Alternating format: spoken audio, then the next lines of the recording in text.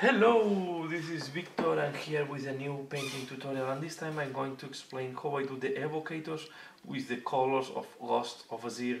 This is the Stormhost that I'm painting and it's a personal Stormhost, so it's yeah, if you don't find this in the book it's because it's a Stormhost of my invention. It goes with green armor, white and deep purple clothes. So I will do a tutorial on that, and I hope you enjoy this tutorial.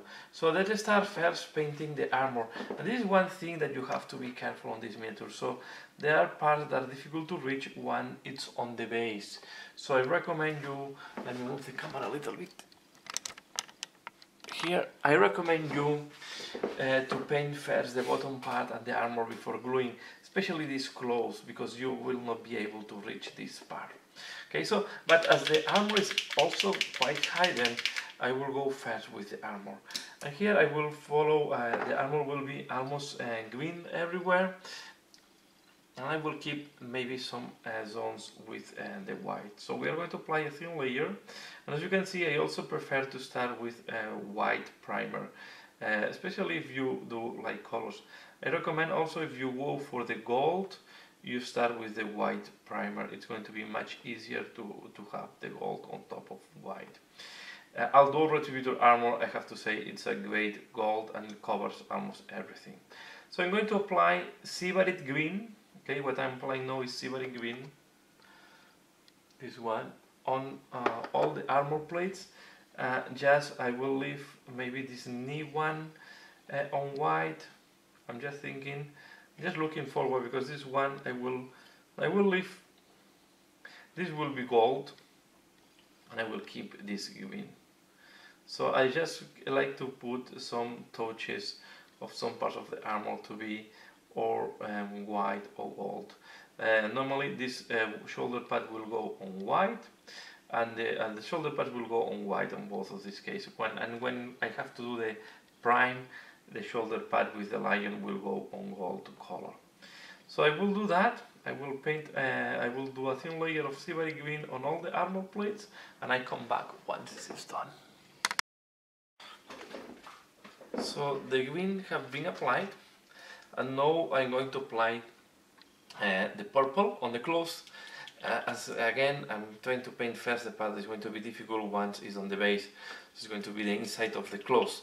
So this is why I will use Naggaroth Night for the clothes, and as we did for the armor, we go for thin layers. Naggaroth Night is covering quite nicely over any surface. Okay, so we are going to apply this on all the clothes. Okay, I will just leave this cloth on white. Okay, and the rest of the clothes will go with this deep purple. So I do that. I will apply that and be back once this is done. So after applying the purple, we are going to apply Murphan Brown on the different parts where we have bells and leathers. So I have applied this, as you can see I was applying that. I apply this on the bell. Okay, and we try to, now is the moment that maybe we need to go back to the green later on, and if we see that there is white spot, we are going to eliminate that one. Okay, try to do bells. We try to do the handles of the weapons as well, especially where we have this type of leather finishing. Okay, we'll do this here on the other side, and as well on the sword. Go to this side. Okay, imagine this to be a type of leather. I do the joints of the armor. Okay, like this one, as you can see, I'm just jumping from one side to the other, and just to show you the different parts that I will do with Murphan Brown. Okay, so we'll do also this joint here in the armor, and I changed to smaller brush to have a little bit more of control. Once, yeah, no, maybe the separation will not look that great, but later on we are going to apply a wash, and you will see that the contrast is going to come. Okay, so we apply it here. So we are going to apply this on the different parts, and I'm back. So I just put him on a base to make it easier to handle, and now I'm going to use Gauss Blaster Green for the parts that will go white later on, or will go white with that green tint, to be exactly. So we are going to put this on this cloth, okay, shoulder pads and the knee protection, okay. So again we use this one. It's quite thin down. I already thin down on the pot. As I say, normally I thin my paints directly on the pot. I know that the best practice is to use a wet palette, but I'm so used to do painting that way that it's yeah. Sometimes the bad habits are difficult to stop them. So I will. Yeah, I know that this will not have too much contrast on the knee. I was hesitating if doing everything gold, but I prefer to keep the gold just for the ornament and keep the rest of the knee protection with this color.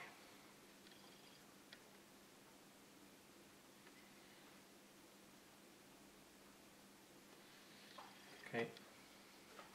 The things that I'm still hesitating is how I will do that. One thing I think I will do it like if it's a type of reservoir or flask, and then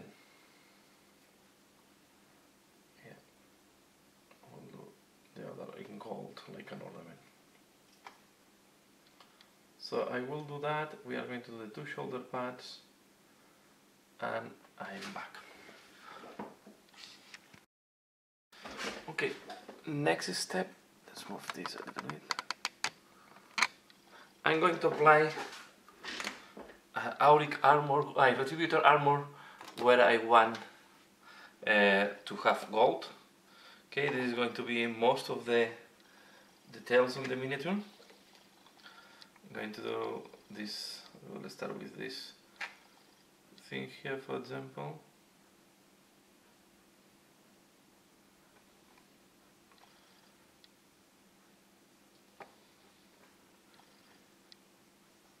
Okay.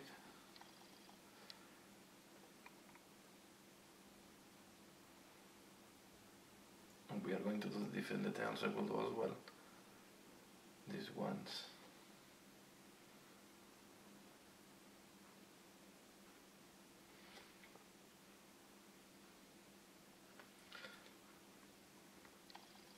The rim of the armor plates.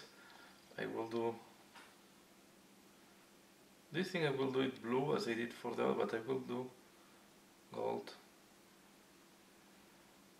The upper part, and will leave blue for the 10. This one I will do like the top gold, leaving as well the bottom in blue. Okay.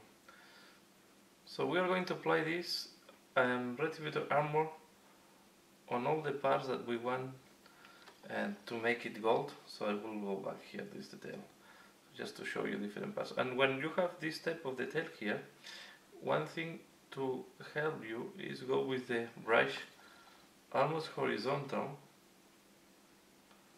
Okay. So you see this, then the arrow here, this one here. So you go with the brush almost horizontal, and you will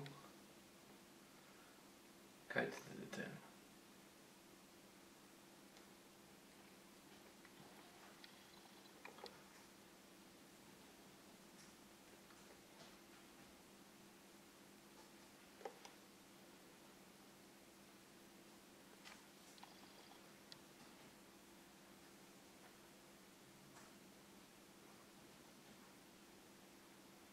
Okay.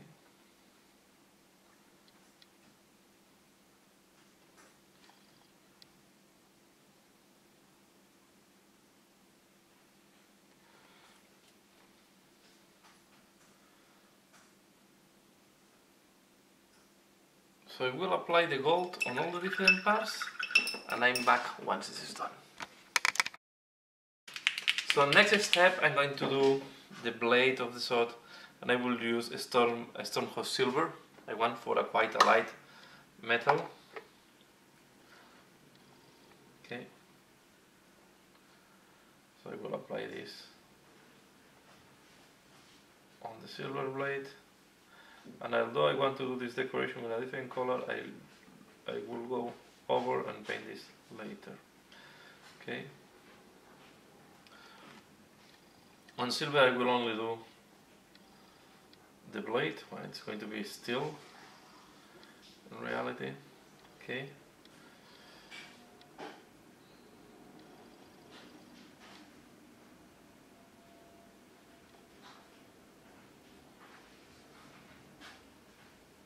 Here we are.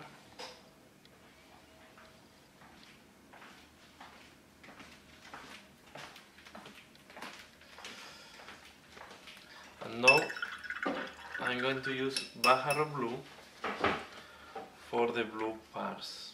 Okay, this will include the end of the staff and some decoration that I have on this guy. Okay, so I will apply this here, for example. Okay, and I will do these parts. Okay, this will give a little bit of magical look. I just doing this as a base color, and yeah, later on we're going to do all the effects, and now I'm just applying all the base colors, and this will finalize all the base colors I'm going to use for this miniature. So I will do the blue and I come back once this is done. Next step, I'm going to use the Druchi Violet, and I will apply this on all the violet parts. Will not give too much shade because of the violet we have used is already quite dark, but will help to improve the definition of the purple and to give a little bit of depth. Not too much. We are going to work more on the highlights. I don't want to go for the other option is to go for a nude oil, but I don't want to go that dark on the purple. So I will apply Druchi Violet. As you can see, where it's accumulating is already dark. Okay, and I'm going to put the same as well on the cloth. This will help to have a nice defined borders as well, because it goes into the recesses. Try not to we have to be quite precise and not to go out of the parts where we need the violet to be. Okay, and we are going to apply, also avoid that is pulling as usual, and I will apply. In that case I need to, forgot to do one thing, I need to first start from the bottom. This was a mistake on my side, so we are going to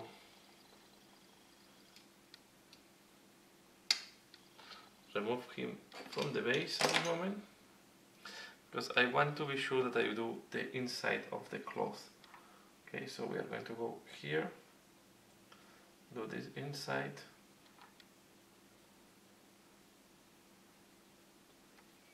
okay, and I'm going to go here and do the inside as well. Okay, this is why I was not putting him yet on the final base, although I'm painting the base separately, and later on I will glue, or I will attach him to the base. We're going to apply the cloth.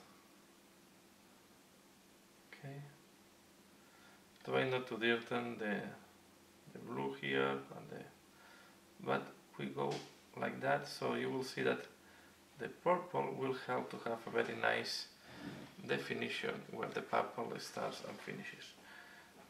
Don't worry if I have a little bit of white there, we are going to clean up when we do the edge highlight there, that area.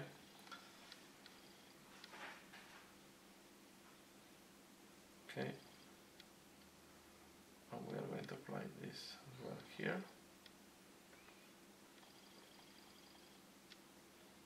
Here we do the front. We can glue it, we can put it back to the base now.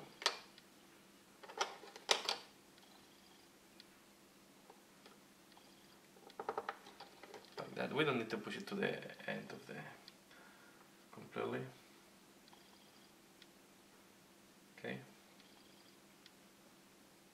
Yeah, that is called the imposition.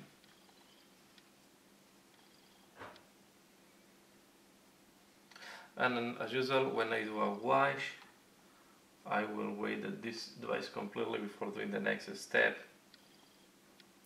I prefer not to touch a miniature when the wash is drying, because if you just touch the wash or something like that, and even with the movement the wash can move, but it's very easy that you touch a part that you have just washed and then you mess up everything. So I prefer really to wait that the wash is really dry before doing any further step.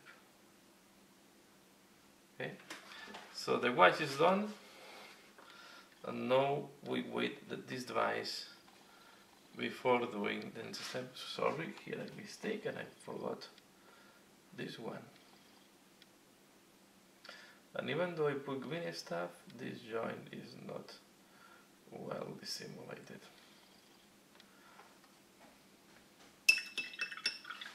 Here I put too much wash.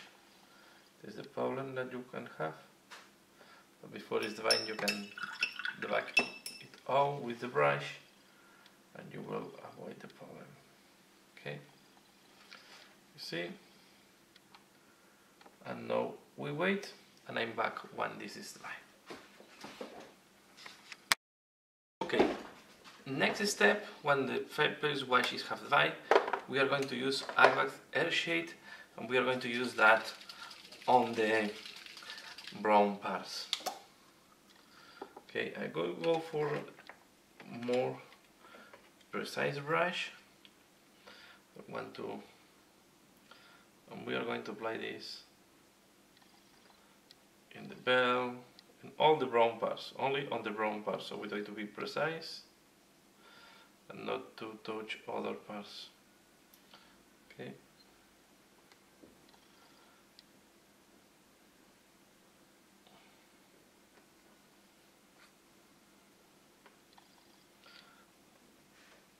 So we do this.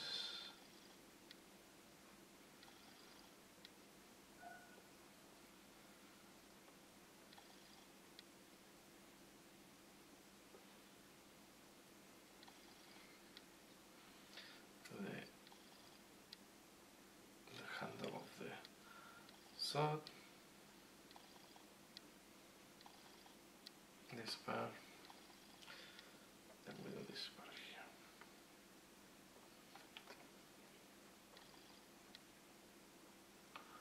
Okay,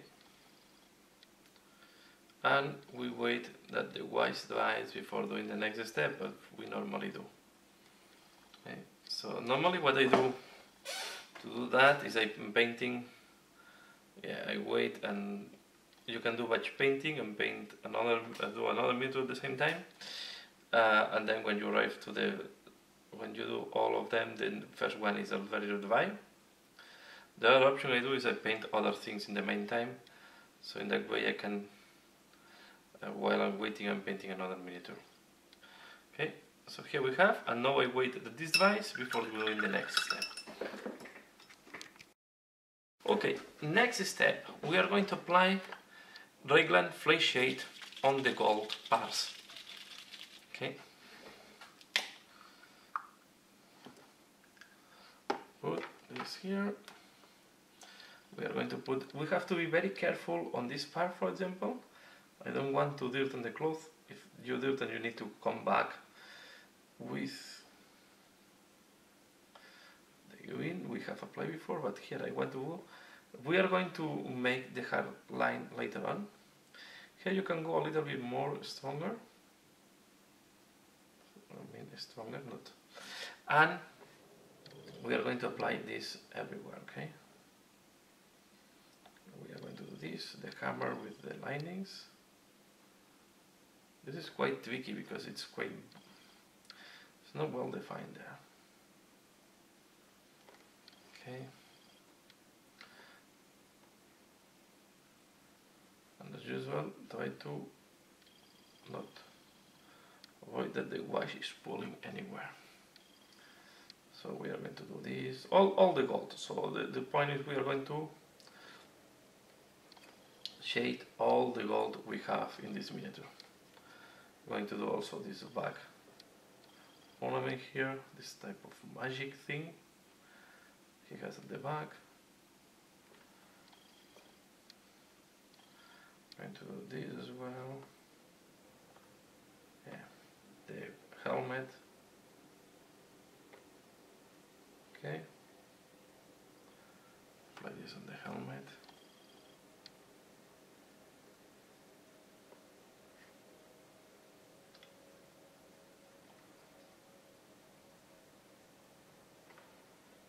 Okay, so I will do all the other gold parts and I will come back once it's dry.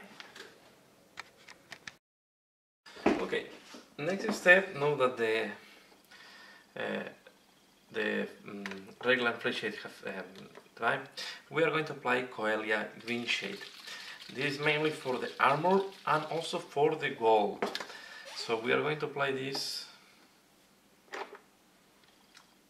on the armor, and then to do that I'm going to focus mainly to do this, the armor.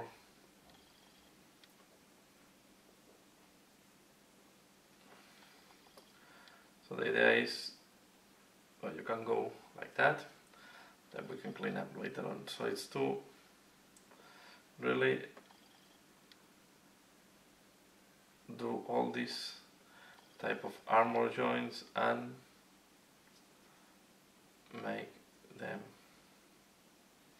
We're going to do the shading as well here. Okay, the shading here.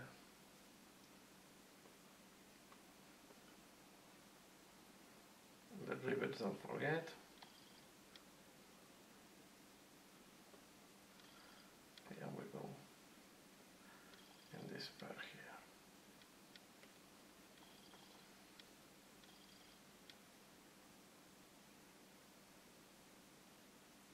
Okay. We do that, and then here on the breast armor plate, we are going to do like that. Okay. So go all over the armor plate, because I want to give. This will make the gold look older. So I'm going to do the same, for example, on this one here.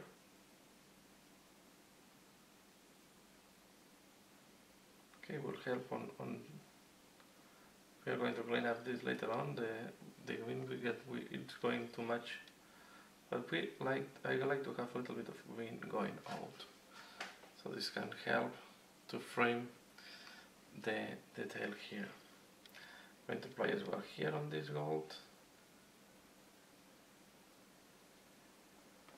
This way I was waiting to do this one of the last washes, because I want to use that, and here I realized now that I forgot to do the gold in the knee protection, so I will need to do this later on. So I will not work on the knee protection, because I forgot to do the thing I will do is the separation of the knee protection with this, the leg protection, and we are going to do that. The same here. Okay. So here, the point is to,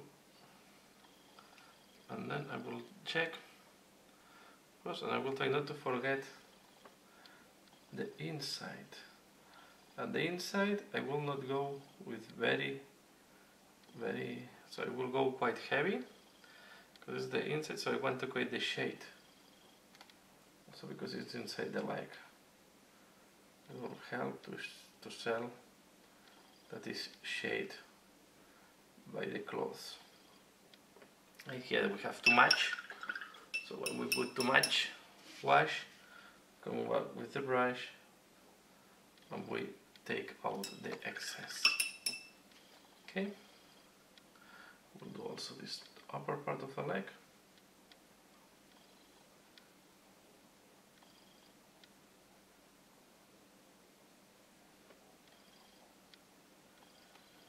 Okay, and we can put it back to the base.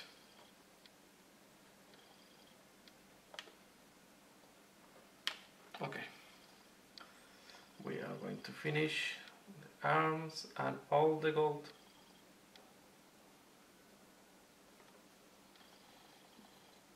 So in this one we are going to go just over that.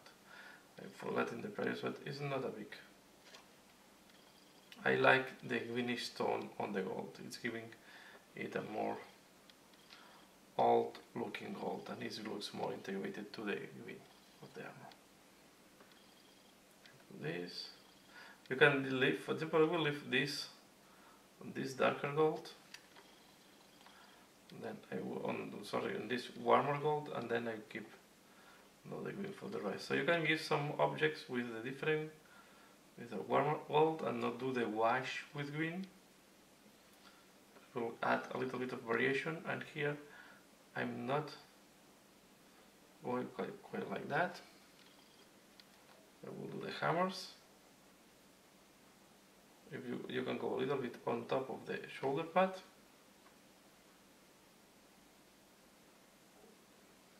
You do like that. It's looking much. I like it. You have much more contrast. Okay, I have to eliminate too much. I don't want to look too much green. So I eliminate a little bit the excess of paint. And we keep working. So we do now the helmet.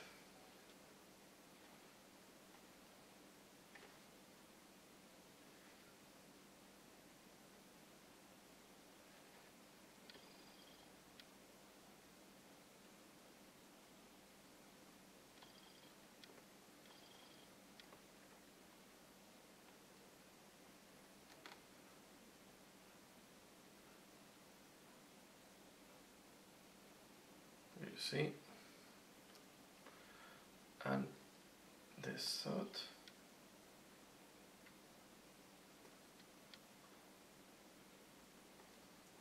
of course the full arm.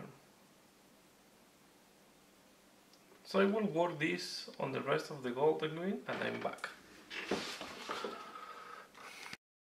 Last wash that I'm going to apply, and I'm going to finalize here the first part of the painting tutorial, because I think it's a good moment with all the washes done. We are going to apply Drakenhof Nightshade or blue wash, dark blue wash, on all the parts that we are going to do with blue. Okay. So I know it's a little bit dark. We are going to, but we will work with that later on. Okay. So we'll do another thing. So you apply these ones on these parts.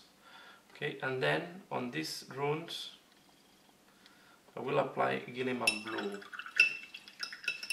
Okay, Guilliman Blue is a glaze, it's much lighter. You can apply also Guilliman Blue on the other parts, but I think with that, like that, will work well as well. Okay, we are going to apply Guilliman Blue here and here.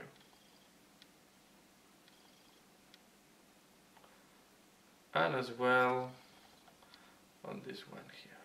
Okay, we will know that all the way the green was still a little bit fresh, so I will wait no very. I think I will apply a little bit of this Guilliman Blue as well here.